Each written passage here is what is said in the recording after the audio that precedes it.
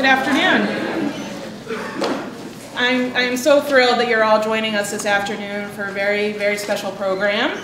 I have the pleasure of making a couple of very brief administrative announcements before I turn the floor over to the Dean of our law school. I think we need you to use the PA. Oh, okay. Sorry. That's quite all right. Whenever you use the PA. I thought I was loud enough, but I'm happy to be even louder. Thank you, Brad. First and foremost, our students who are attending this program today and would like to receive ethics credit, please make sure you fill out the blue form, and you can leave it just on the table on your way out here or with Rachel Lawrence, who's standing in the back of the auditorium. My other administrative announcement that I'd like to make is we are especially thrilled this afternoon to welcome a Netflix documentary crew who will be filming this presentation as part of a series on the Innocence Project. So Brad and Kevin are here with us today. If you have a question that you'd like to ask at the end of our program, you will be filmed, and that film may be used in the final documentary. If you do not want to be filmed, please see Brad or Kevin, and we will be happy to seat you in a spot that you will not be filmed this afternoon. Anything else for Brad or Kevin? No, you can come up to us afterwards and just let us know if anybody's got an issue, and we'll take your picture so when we sit in the edit room, we know who's who. And if everybody can just silence their phones, thank you very much. Thank you both very much. So without further ado, it's my pleasure to open the podium up and welcome to the floor the Dean of our law school, Regina Jefferson.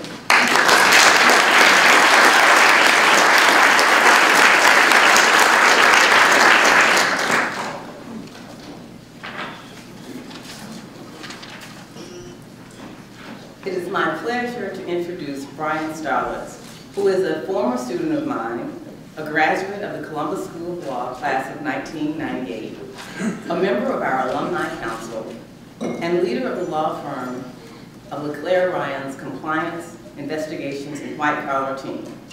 He lives in Alexandria with his wife Anna and 3 children. Mr. Stolarz formerly served as a public defender for the Legal Aid Society in Brooklyn, New York, and has received many awards for his dedication to pro bono services.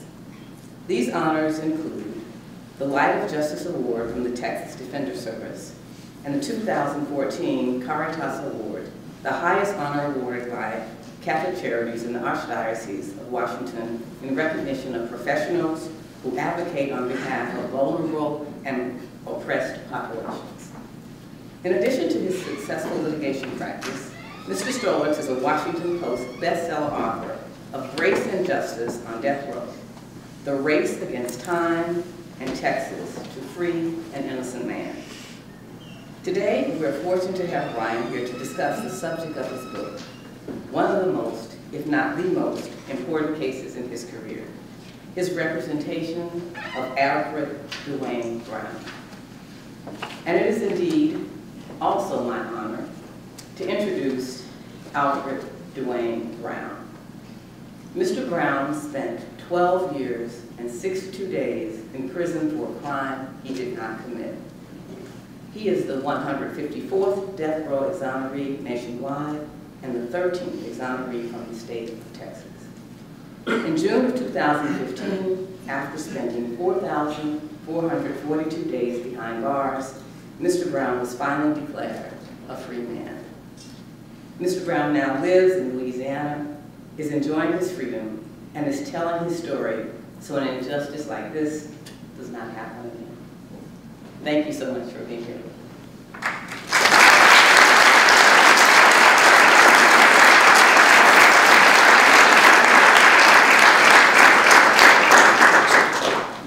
Thank you. Thank you.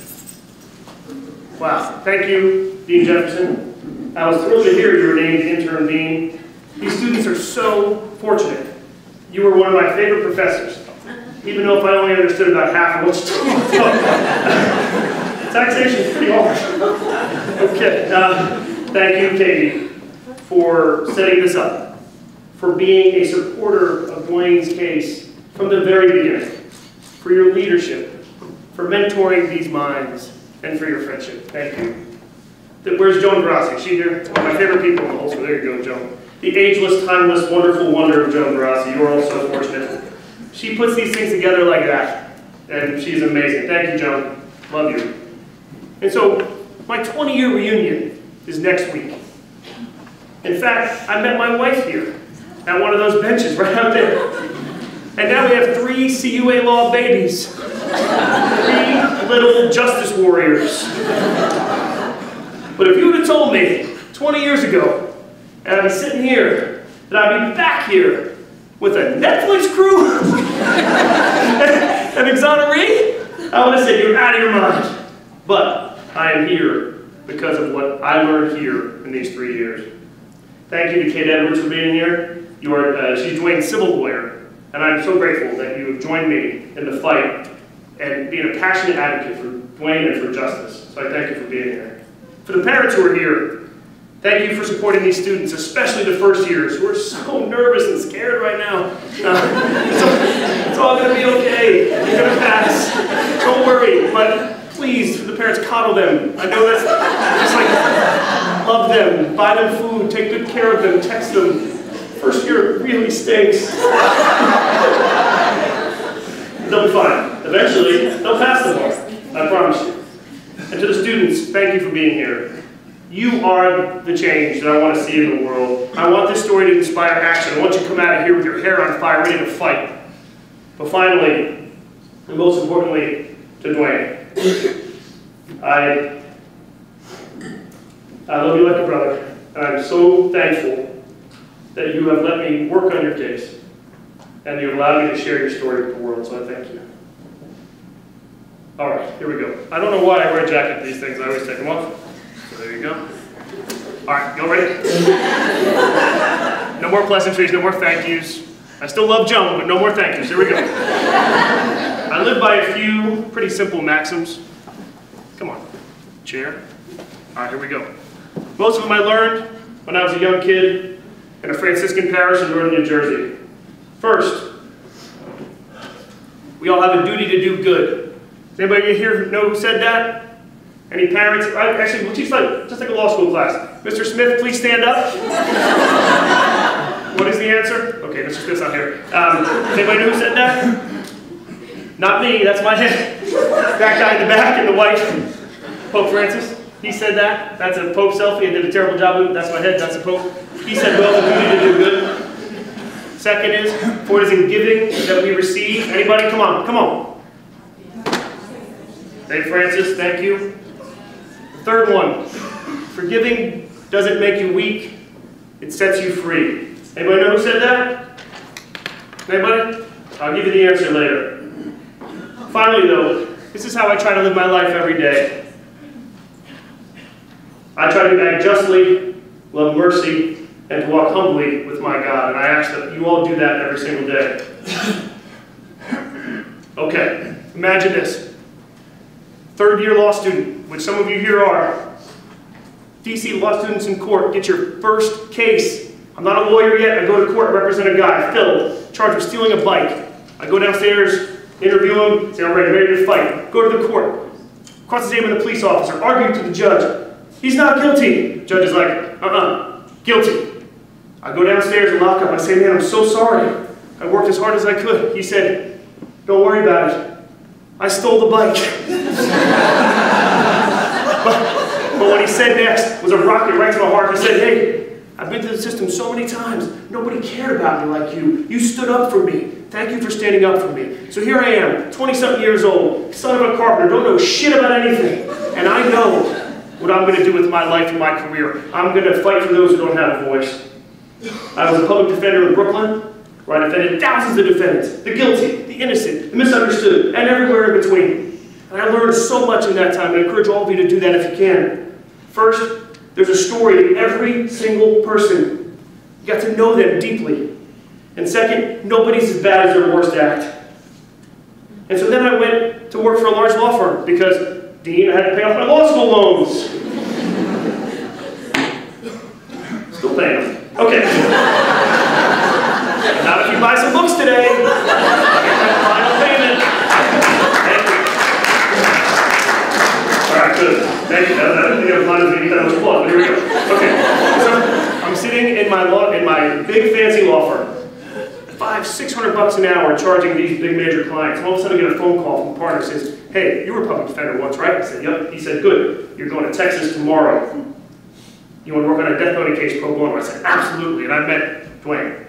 He was arrested in April 2003 and sentenced to death in October 2005 for a crime he did not commit. I flew down to Texas, to Houston, drove 16 miles north to Livingston, and I sat on death row and I looked at him. And I knew the moment I met him that he was innocent, that he had not committed this crime. I knew it like a shot right to my heart, like when I met my wife for the first time right out there, or something really deep when you hold your child for the first time, or something, a truth you know. But when I walked out that day, I felt sick. In fact, I threw up right next to the rental car, because it hit me right away. This wasn't Brooklyn, this wasn't a bike, this was death row in Texas. So I'm heading back to the airport. I got some of that disgusting airport Chinese food, you know what I'm talking about? They give you the free sample, makes you sick. I had the fortune right here from 2007. It says, you love challenge. And I looked up and I said, really? I said, this is the challenge. I can't just be a good dad and a good husband, a good parishioner. I have to do this. But I said, you know what? I'm in. This one's not a funny slide. This one's an incredibly sad slide. Officer Charles Clark and Alfred Jones were murdered on April 3rd, 2003. I say prayers for their families all the time. Senseless murder that did not have to happen. Happened right here.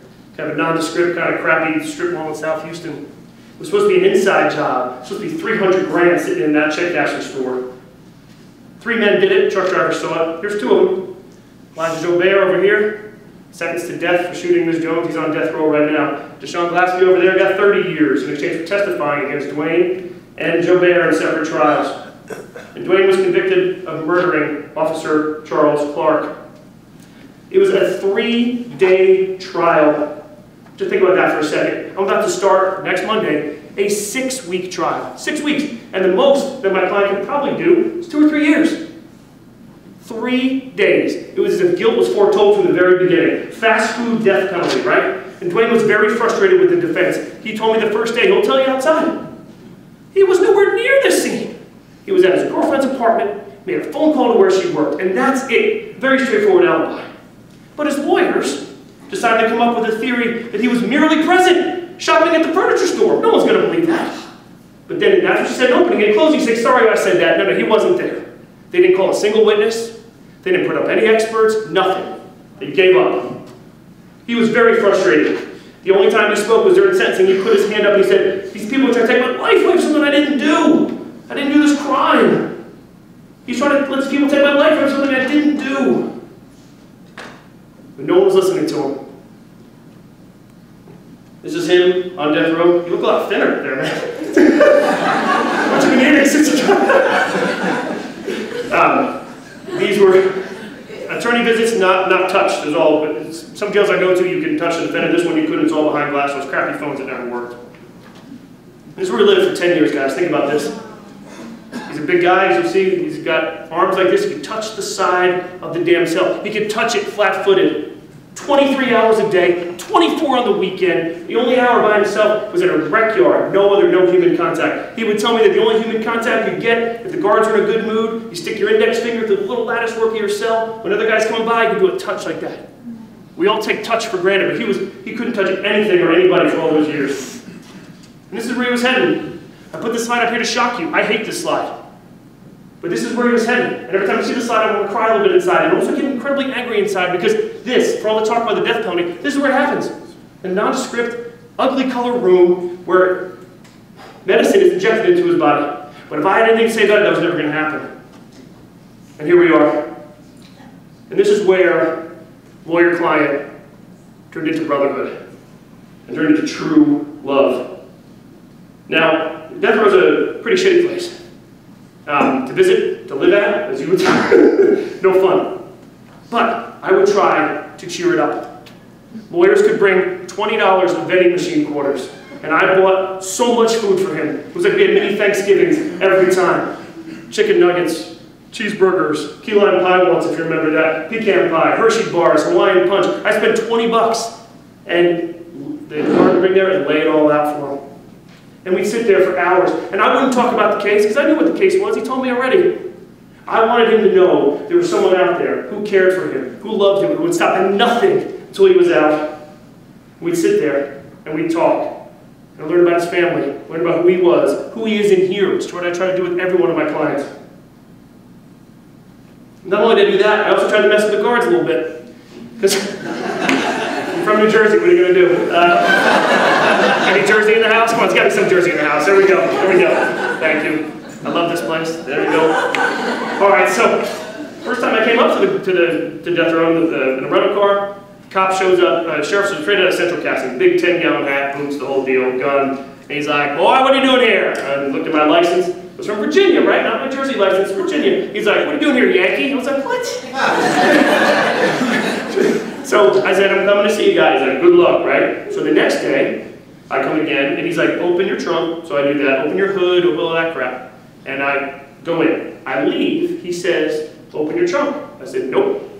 He said, open your trunk. I said, I won't. He shows his gun like he's going to shoot me. I'm like, yeah, go ahead, shoot me. And I say, I'm not going to do it. He's like, why? I said, because Dwayne's in the trunk. I'm breaking him out.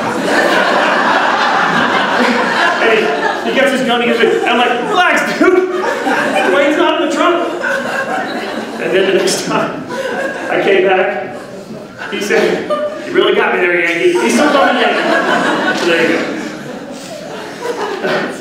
All right, so you wonder, what was the case made of, right? You figure if someone goes to the death penalty in this country, they got to have some good, strong evidence. No forensics, no DNA, no gunshot residue, no CSI evidence, nothing like you see on TV. Just witness identifications, and Sean Glaspie testified and got 30 years in exchange. First witness said that she saw him from there. How do I know? I took this picture because as a public defender, it taught me you work. You go hard, you go investigate, you go where they say that they said they were. You don't sit in your office, you figure stuff out. I stood right here and I said, you could see him from here?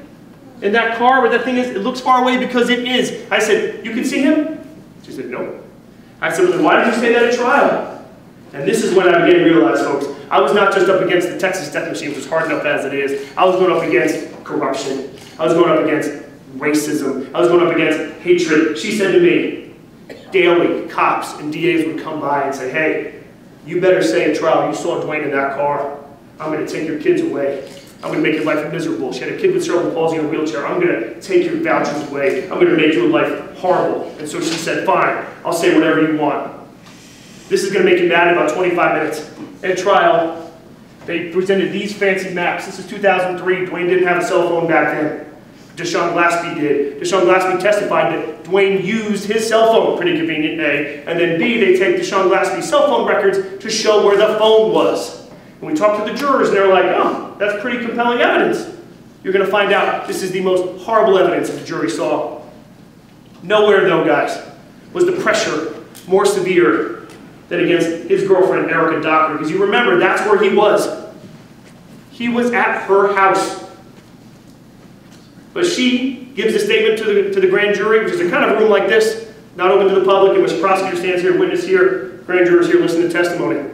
She gave a statement to the police. Yes, when I left for work that morning, he was home. And yes, at about 10 o'clock in the morning, I got a phone call from my home because I know, because I was working for an elderly woman as a home health aide, looked down at the caller ID box. Who here younger than 20 knows what a caller ID box is? Anybody? Okay, good. It says who's calling, right? And so she testifies that way in the grand jury and to the cops. And then she gets badgered and threatened by the DA, Dan Rizzo. The foreperson, for the future, if you read a grand jury transcript and the foreperson of a grand jury knows the prosecutor's first name, you should probably be wary of that. He says, hey, Dan, what are the punishments for perjury and aggravated perjury? Up to 10 years in prison. This is where I do dramatic, oh, in prison? And if the evidence shows you're perjuring yourself, you're going to go to the penitentiary and see your kids for a long time. Tell us the truth. He wasn't there, right? Tell us the truth. He was gone. Tell us the truth. Think about your kids. She holds firm. Yes. He was there. But you know what? That truth didn't work for the DA in a non-scientific case where all he had were witnesses. He needed the witness where he was to flip and say no. So he decided on his own to charge her with perjury, not believing her, and asked to set a high bail of $15,000, which might have been $1 billion to her. She sat in jail for 4 months. Think about that. He cooled her out for 4 months, knowing he had the ability to do that, and he did it. And she sat there, lost her job. CPS was calling, lost her apartment. She's like, fine, I'll say whatever you want me to say. So at trial, she said, Dwayne was not there when I left, and the phone call did come in, but even though she saw it already, it came in from somewhere else. And that, my friends, is the sum. Hey, my man, how are you? College student. They're not even listening. I'm getting him in early, Dean. He'll be here. Free acceptance. I already got you started. And I did tell you 12:15, but it's 12:30. Come on. All right, here we go. So she was in jail, comes out. That is the sum and substance of the evidence against an innocent, decent, good man. A identification from a sewer break miles and miles away. 30 years sentence for Sean Glaspie and Erica Dockery, and that is it. So you remember this Hey Dan business? The four-person and the threatening? Well, it turns out that that person was a police officer. And no matter what you think about the system, this is broken. To have a police officer be the foreperson of a grand jury, of a four-person grand jury in a police officer shooting case, okay? And then we discovered something even more horrible. Texas was the last state in the union to do something called pick-a-pal grand juries, in which the judge appoints a commissioner, usually a friend, who then brings literally friends to the grand jury. And with no offense to the old white people in the room, it's all old white people sitting in judgment of minorities charged with crimes in one of the most diverse cities in the country. And we begin to realize people are in grand juries all the time. And of course, if they're friends with the cops, and friends with the DA, what are they going to do? Indict, indict, indict, indict. And you know what? People say we have the best system in the country. We don't, okay? In the world. That's all right, but this is broken, okay? You cannot have a police officer be a foreperson of a grand jury in a police officer shooting case. But I'm happy to tell you that that practice, pick-a-pal, was abolished because of this case. Okay? Because having a police officer as foreman of a grand jury investigating police shootings is not the way for people to have confidence in the system. And this bill will correct that. And I've gotten a lot of calls about this case. But this, I've gotten a lot of calls from defense lawyers who tell me, you know what? Great for Dwayne, we're happy for him. But this changed the game. Because marginal cases are not being brought to the grand jury because they know they're not going to get a rubber stamp. Regular people of Houston are going to grand juries now. So this is one of, not only did we get Dwayne out, we changed the system in Texas and made it better. Back to Erica. Oh my God, Erica. She would not talk to me. I would get a hot tip of where she lived. I'd fly down there, knock on the door. She'd slam the door in my face. We got no hot tip of where she lived. I sat on it all day, even jumped into a trash dumpster to see if she had a mail or name on it. She did, so I sat there all damn day. She didn't show up. She would duck me. Because last time she got involved and told the truth, she went to jail. But then, in a moment of beauty, Anthony Graves, who was on death row with Dwayne, exoneree number 12, Dwayne exoneree 13, called me and said, hey, Brown don't belong there. A lot of guys do. Brown doesn't. And I said, well, then help me. And he went and knocked on Erica's door and said, hey, talk to his lawyers, will you please? Because Anthony said, my girlfriend was also pressured. Please come and talk to them. So she did. I flew down on a Sunday, had dinner with her at a Cajun restaurant in Houston. I said, hey, please, I can't put you in jail. Can't take your kids away. Can't do nothing. Just tell me the truth, good, bad, or otherwise. I said, was he home when you left work that morning? She started to cry. She said, yes. And I said, did you get a call that morning? Yes. I said, please, just tell me where it came from, good, bad, or otherwise. She said, it came from my house. And she was relieved. She also told me that Dan Rizzo, when she testified in the grand jury that I showed you earlier, put her in a locked room in a break and said, if you don't tell me what I want, I'm going to make you a co-defendant with your boyfriend and give you the needle too. You tell me what I want. So she told me this. Those are her words right there. My handwriting's terrible. I actually had to rewrite a exam. Do you guys still handwrite exams here? No. I had to handwrite one, and I got a call from Dean Garcia who said, we can't read a single word you said, we're going to do that. So there's an ethical issue there, right? Because like I come in, I'm like, that wasn't a good answer. But if I write something above it that's a better answer, what can I get? But I wrote my same crappy answers, I got a C, there we go, move on. Irony, that was criminal law!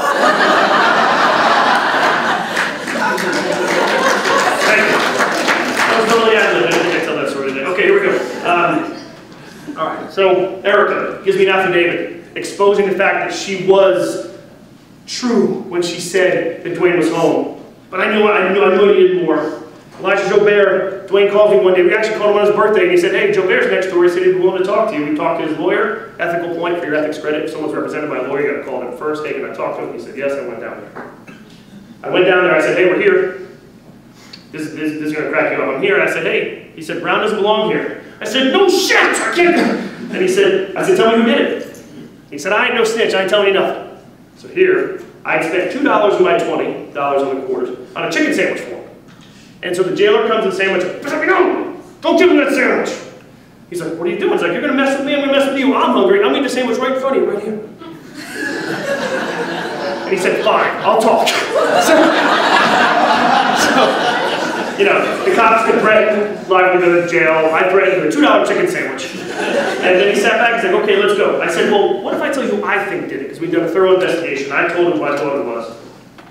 And he leans back and he's like, how the hell do you know that?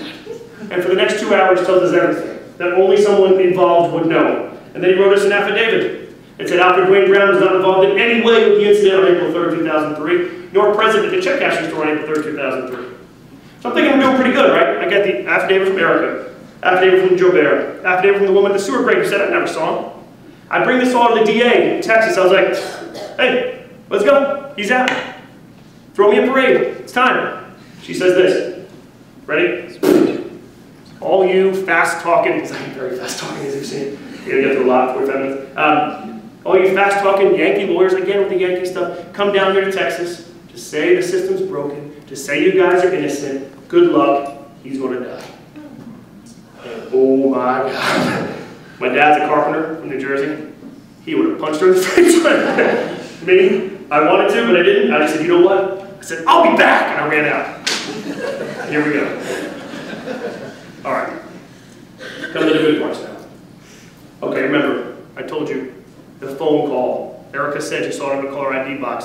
Dwayne told me he made that damn call. So for years, I tried to find the phone record that proved it. Subpoena the DAs. Nah, we don't have it. Subpoena the cops. Nah, we don't have it. Subpoena the phone company. Nah, we don't have it. I was extraordinarily depressed.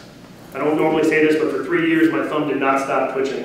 I go to the doctor, I was like, what is this? He's like, are you stressed? I said, a little bit. Because I knew that without that magic piece of evidence, I probably would not be able to save this man's life. And I'd go see him. And I'd say, man, I'm so sorry that I can't find these curse phone records. And you know what? He's in a box like this and like this. He gave me peace. He gave me comfort. He gave me love. He said to me, I believe in you. The truth will come out.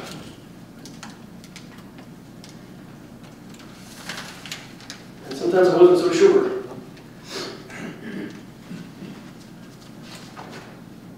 Until we got this. Sorry, this one's beating me up a little bit. We get an email from the DA, the one who went like this. And I'm going to read it to you, because it's a real email, a real person, to a real judge. The purpose of his email is to let you know that Brett McDaniel, the HPD officer who testified regarding telephone records of the Brown trial, delivered to me today a box of materials related to the phone records in the Brown case.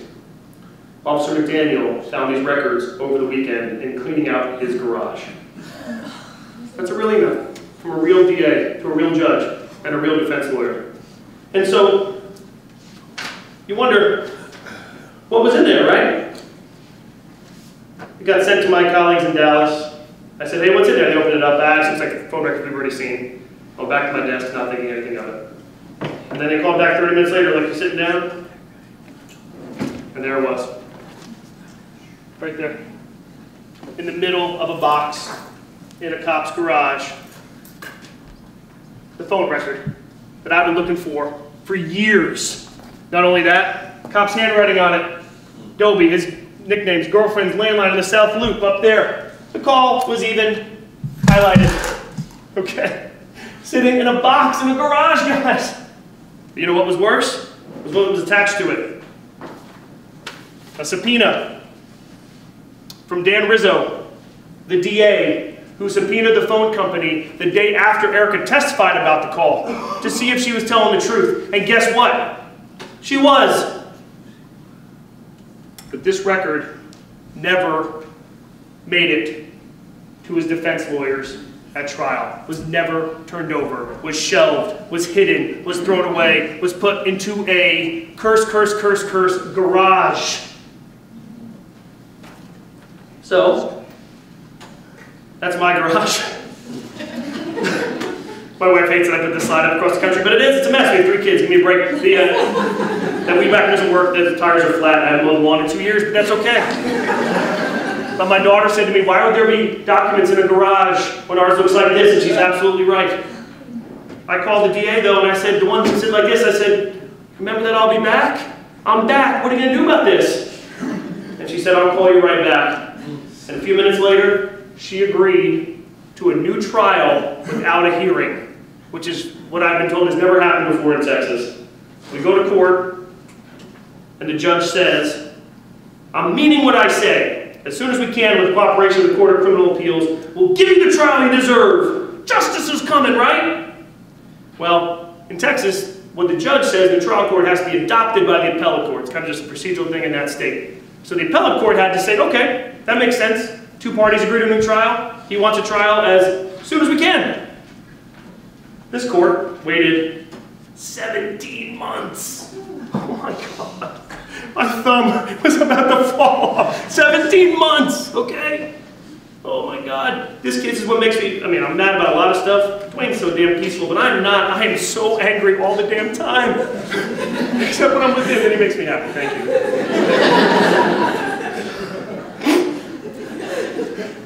So they'd issue opinions every Wednesday. Every Wednesday, wake up like Christmas morning. Run downstairs, oh, there's the presents. And I go on the website. Control F, Brown. Nope. Nope, nope. One time there was a Brown. It was Anthony Brown, so close. Next time it was John Brown. I'm like, what the? Why is there so many Browns in Texas? And then I realized the Houston Chronicle told us, you know what? It's an election year. There's no way a appellate court, who's all elected, by the way, one of the problems that I note in my book, all elected would never give him a new trial on election year. And boy, did that piss me off. Because here he is on death row with the document that shows he was home. A landline phone record, not the cell phones. You don't even have landlines anymore? No. Your parents do. You know. The landline showing he was home. 17 months come and go. You see what November 4th is, don't you, 2014? Election day. All the Republican judges, and no offense, Republicans, Democrats, whatever, you can be whatever you want. Just don't be unfair. Don't be unjust. Don't be cruel. And this was cruel, 17 months of waiting. November 4th, they got elected. Congratulations to them. November 5th, Wednesday, they issue a 2-page opinion vacating his conviction and sending it back down to the trial court for a new trial. 2 pages, actually not really 2 pages, like, you know, maybe 1 page. They squeeze it all in. 8.5 months per page it took him to do this damn thing. By that time, though, I was furious because I'm like, you're messing with the wrong guys here. The only benefit of those 17 months was that Houston Chronicle got involved. And they really got in deep in the case. They won their first Pulitzer ever for this case, for their coverage of this case. And I'm the damn source, so I should get a Pulitzer too, but I haven't.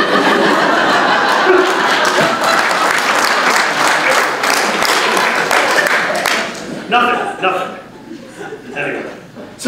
But then he got released. I mean, November 5th, 2014, left death row about a month later, went back down to Harris County, awaiting his retrial that we knew would never happen because the phone record showed what it showed. But then he had to wait another 7 or 8 months till June 8th, 2015. And after very careful consideration, I'm dismissing the case because it's the right thing to do. I need applause right now.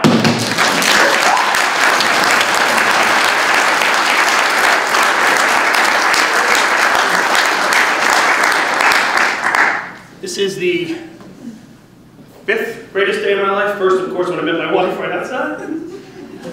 There she is at the last speech a couple years ago. You look good there, man. You still look good. I look terrible, but that's okay. My wife looks great. These 3 dummies. 2, 3, 4, the birth of my kids. 5th is 1986 Mets when they won. Anybody? But Dwayne's here, so that he's above the Mets, but it's close. It's right next to each other. All right, we'll stay on the Mets for a little bit. I'll go back to my kids. I'll go back to that. That's good. Okay. All right. Couple updates. He's released June 8th, 2015. Dan Rizzo was interviewed about these phone records, and here's what he says. Well, I don't think I was selling. I wanted to find out if this guy was innocent. I was shocked it was there. It should have been turned over to the defense. He came out trying to say all these things that made him seem like, oh, it was in the cop's garage. I had no idea about it. Well, ask Kate Edwards about this one. Because of Kate, and because of the lawsuit she filed, and because of the discovery she filed, and the fact that she's a justice warrior like me, doesn't give up, fights all the way, we got discovery that showed he was lying. April 22nd, 2003, 3 weeks after the murder, Breck McDaniel, the cop in the garage, emails Dan Rizzo and says, "Holy shit, the phone records proved he was home. This is a new development. It looks like the call detail records show he was home." But did they turn the phone records over? No. Did they turn this email over? No. Did Breck McDaniel testify at trial about the records? No. So you want to get angry? This is how you get angry. And when we found this out, when Kate and I found this out, more Kate than me because she's far smarter than I am, and that's cool, I realized something really, really bad. That this may have been intentional conduct by a DA and a police officer to railroad and frame a good, innocent, decent man. And to the DA's credit, when they found this out, they filed a bar complaint against Dan Rizzo. Rizzo was informed of the existence of the records. He had failed to disclose them to the defense counsel or the jury. Without access to the records, the defense was unable to use them in Brown's defense. Accordingly, they'll notify the State Bar of Texas to investigate the prosecutor's professional conduct while handling the cases. You know what this country needs more of? Is accountability. This prosecutor needs to be held to account. The cop needs to be held to account. Why was the documents in the garage? Why did you not turn them over? I'm happy to tell you that, as an update, a special counsel has been appointed to investigate Dewayne's case and determine whether he is actually innocent or not. And I hope, and I believe, that in a very short order, the world will hear the special counsel's report that he is actually innocent of this crime. And when that happens, I will finally take a deep breath. But until that time, we continue to fight. When he got out, Houston Chronicle wrote this editorial, "An Innocent Man." I have about 10 copies of this. When I was on the plane on the way back from Houston, I don't normally say this to him, I'm going to anyway. I put this up against the windows I was flying out. I said, "Kiss my ass, I'm never coming back!" Then my book came out, someone offered me an appearance fee, so I went. What are you going to do? I got kids. So, another big reason to rethink capital punishment. Look, I'm not here to change your mind on this, I'm here to lay it out for you, okay? I speak across the country at churches, schools, everywhere else, and I've changed a lot of minds. But think about it. A document in a garage that was just found like this, a team of people. I get to tell the story because I became his brother and I love him. But there's a team of lawyers who love him. And but for thousands of hours, over $1 million in pro bono fees, guys, think about that, $1 million of fees for one man's life. We can't have a system like that. Cannot. First, I believed it on a religious basis. Now I believe it on a legal basis. You know, there aren't many rich white people on death row. Indigent people can't afford counsel. You saw the state of Washington just yesterday got rid of it because it's cruel and racist. That needs to end. You don't believe me? Believe Rick Perry. Whew, Rick Perry. Okay. Okay. I put this on the side for the right-wing groups I go to. I don't know where you all stand. Some of the parents may be right-wing, it's fine. If you're left-wing and you're 20, that's where you should be. If you're right-wing and you're 20, come on, guys. Okay.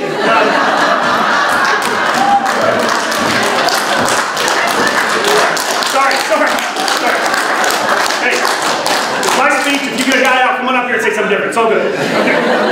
So, but I put this up here for the right because Rick Perry said at a speech that I didn't go to, didn't talk to him about, never met the man, wouldn't talk to him, wouldn't even say hi to him if he walked by me. He would say, because he got charged with a crime too, if you all remember. And he had fancy lawyers and got the case dismissed. He said when ambitious lawyers, prosecutors go overboard, the true victims aren't people like you or me. They're people like Erica and Alfred who have the means to fight back. This is Rick Perry. So now the circle is complete. It's not a fast-talking Yankee liberal from New Jersey. It's Rick Perry! All right, this is my favorite slide. That's my daughter, Audrey. This was the day I got the case. She hugged him this morning on the way to school. And that's her on release day, the one closer to me. And that's her older sister, Ella. So it took from there to there for one man's life.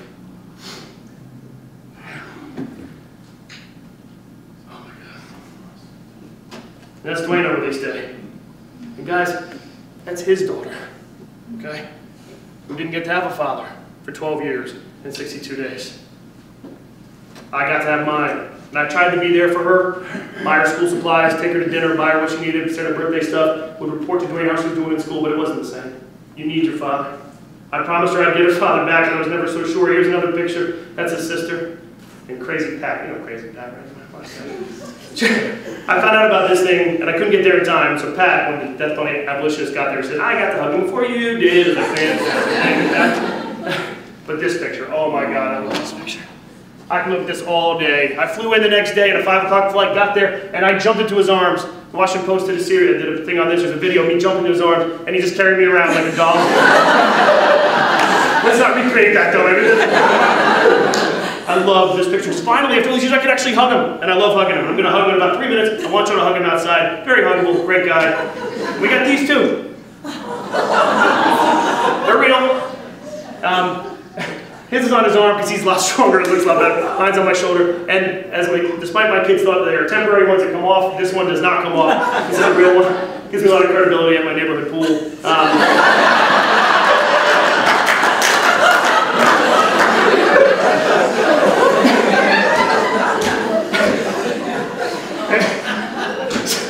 One of the big stories, so I do a lot of book clubs and signings. I said this one, I said, if you buy 10 copies of the book, I'll take my shirt off and show it to you. This lady says, I'll buy 10. I was like, okay, great. She's like, let's go, take your shirt off. And so since then, that offer's off the table. Maybe by 20, I might take it off. All right, so he's got 154 on there. You know why? He's 154th exoneree. Think about that from death row nationally. 154 people go to death row thinking they're going to die, and they walk out. That system is broke. It's now up a couple. And then he's the 13th from Texas. Texas executed more than 500 people, but only 13 walked.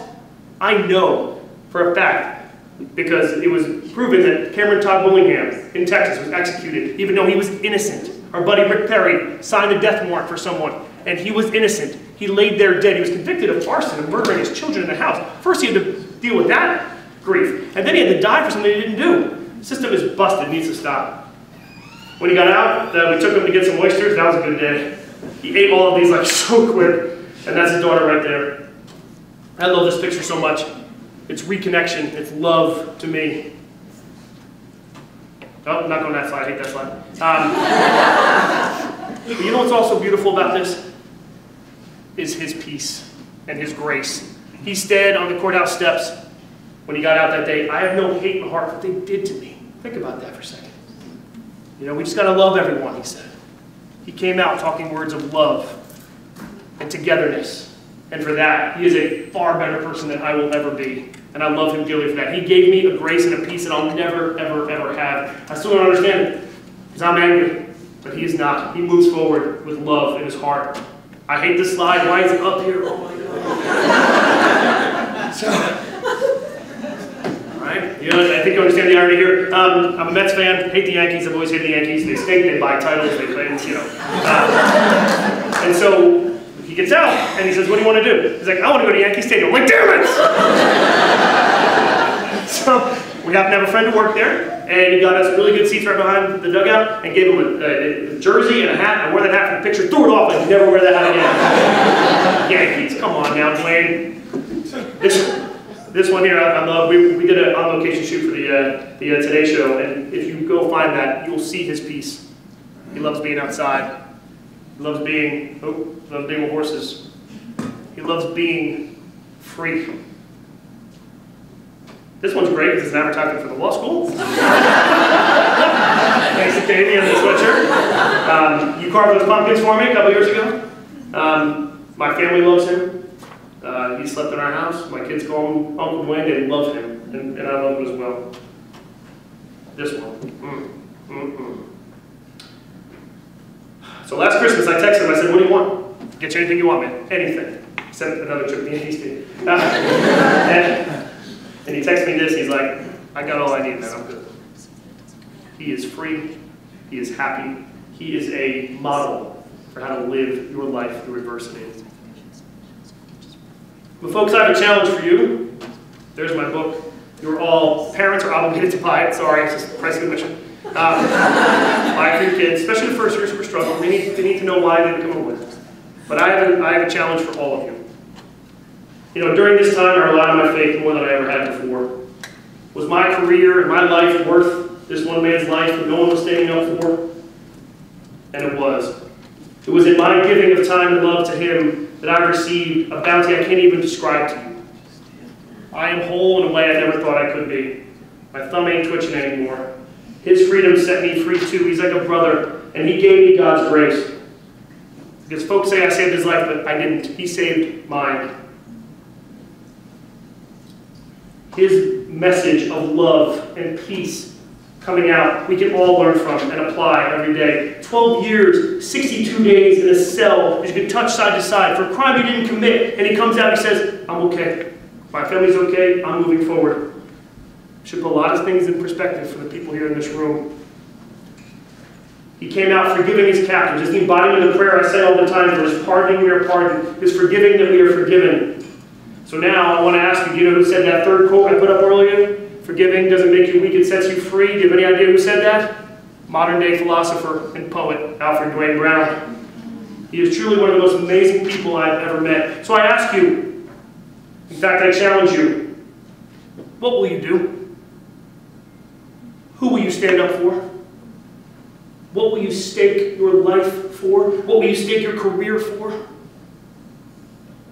Will you persevere even when it's hard? Will you have the courage when everyone's telling you to stop, to keep going? Will you stay in the fight even when things get hard? When your thumb can't stop twitching and everyone's telling you, what the heck are you doing working on this case? Will you find your Dwayne in your lives? Will you stand up for someone without a voice? Will you do that? Will you use this law degree that you're about to get? Some of you, a couple of years from now, will you use this law degree for good? It's easy to make money. You have to do it.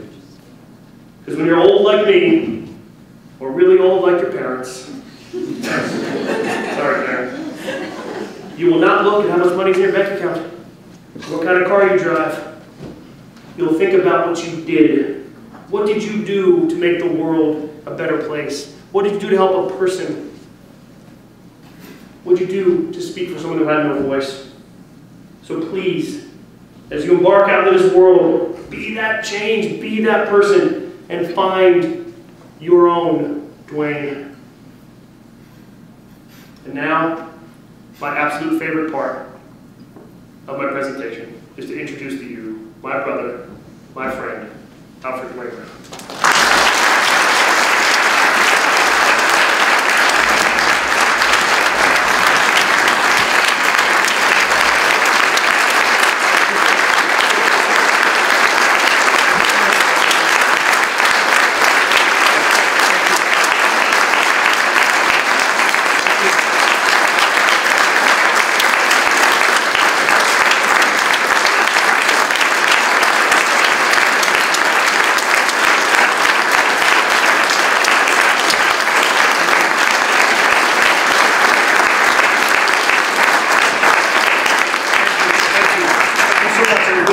Really trying to do.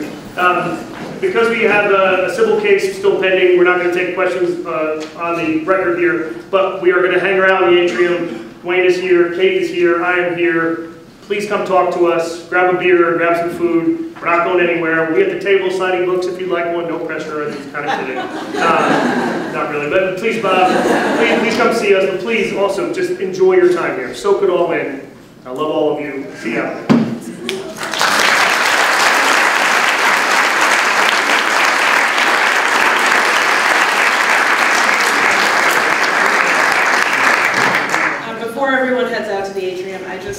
Have one story that I have shared before that I wanted to share again today, and it's a very vivid memory of mine when I was a law student here at Catholic some 10 years ago or so, when Brian Stolarz came to speak to us as students about a case that he was involved in the representation of a young man on death row.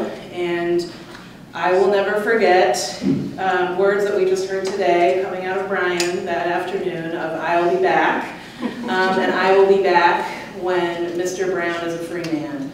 So for us to come full circle and to have Mr. Brown here with us again today is just something I'll never forget. I can't tell you how thrilled we are that you're part of our family and our community, and how proud I am to continue to add to your wardrobe in giving you a new CUA law today to wear proudly. And we're so thrilled that you're here with us today, so thank you both very much.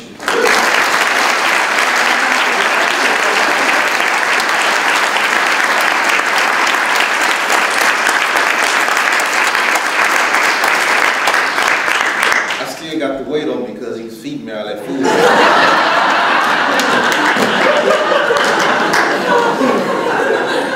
We'll see y'all later. Come on, let's go for fun.